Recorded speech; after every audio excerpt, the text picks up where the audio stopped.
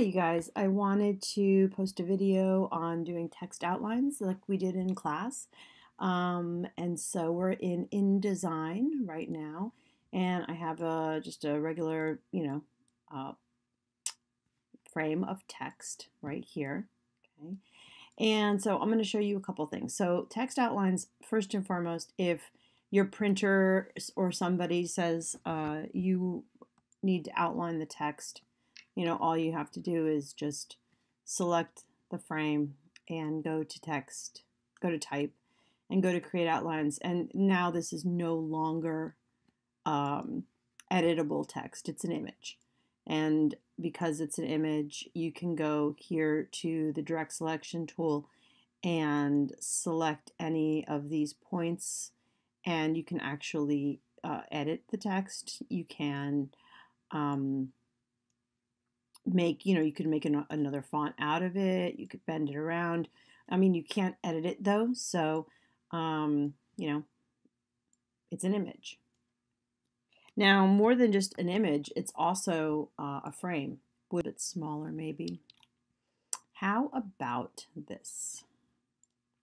Okay, so it looks pixely. Let me right click, go to display performance, and go to high quality display.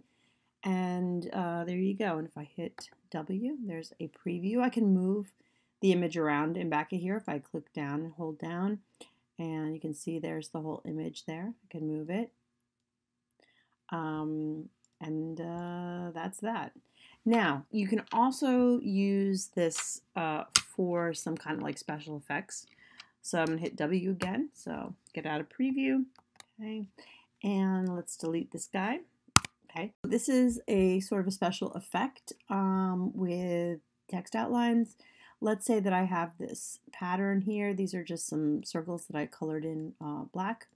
And so this is like a little pattern that I'm going to have. And I guess the idea here is that I want my text, I'm going to copy this so that I have one here in case I need it. I'm going to option drag it. So I guess the idea, right, is that where this is over here, that it's going to be white on top of here, right? So that would look like, T here. That would look, let me bring it to the front here, arrange, bring the front. So it would look like that. Okay, so basically, I'm going to use this kind of a special effect. It's much easier, I think, to probably do this in Photoshop, and then it is in InDesign, and then just,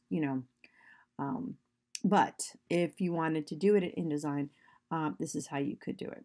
So what I'm going to do is right now, with this white over here, I'm going to take this, hit W.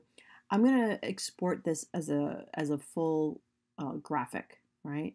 So I'm going to go to File, and I'm going to go to Export, and I'm going to call it Test 2. And I'm going to go ahead and make it into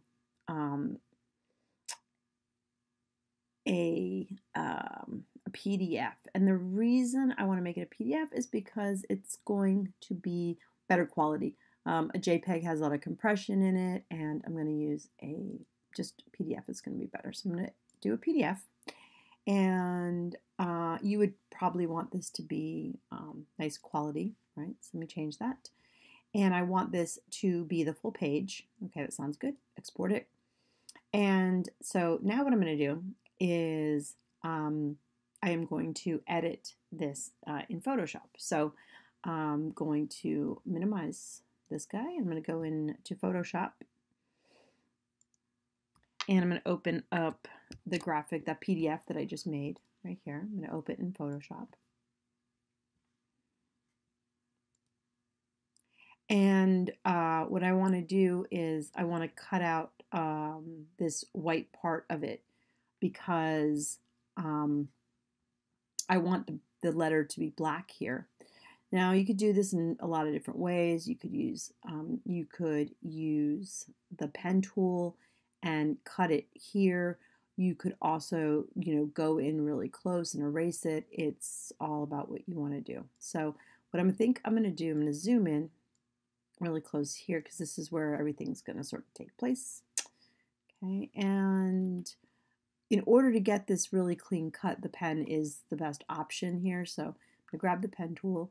I'm going to start off with a dot here, and then following the circle, right?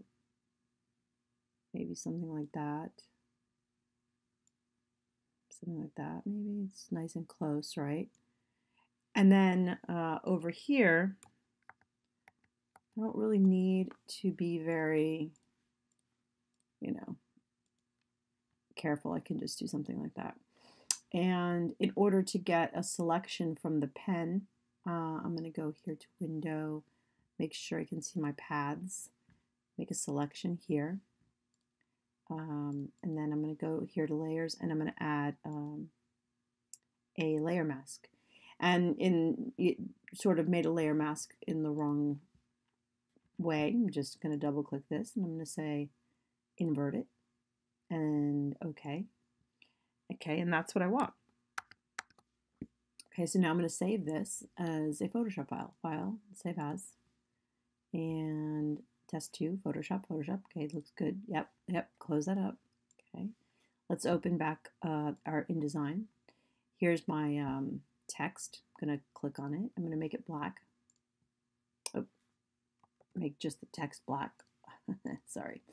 And then I'm going to go up here to type and create outlines. And then I'm going to do Command D. I'm going to find the image that I made here. Click on Open. And it's going to open the image behind here. I'm going to click down so that, and hold so I can see the image. And then I'm going to line the image up on top of the, background. And voila, it is done.